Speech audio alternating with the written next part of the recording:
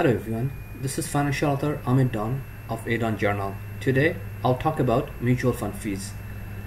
It is an open secret that mutual fund fees can cost you quite a fortune in one lifetime, especially in Canada, where fees are even higher than other industrialized countries. Given the fact that there are other low-cost options available like ETFs, investors often forget to ignore what they're paying in the long run. Toronto-based digital wealth management firm Nest Wealth released some cold hard figures to put the fees you'll be paying holding mutual funds into perspective.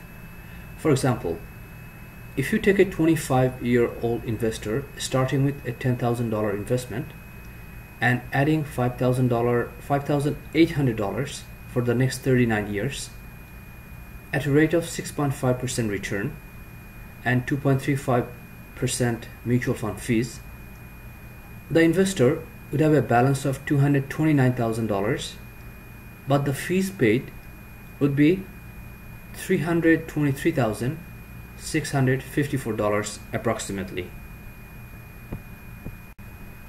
With those kinds of fees, it is possible to buy a small house in many Canadian cities.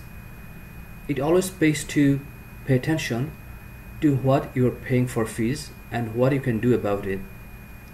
A study released by Environics Analytics found out that average Canadian households' liquid assets amount to $229,000.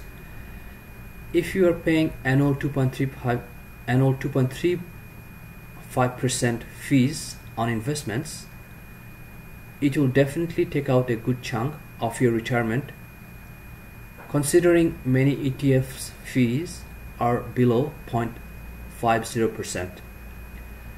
Nest Wealth offers some neat calculators and portfolio building tools on its website.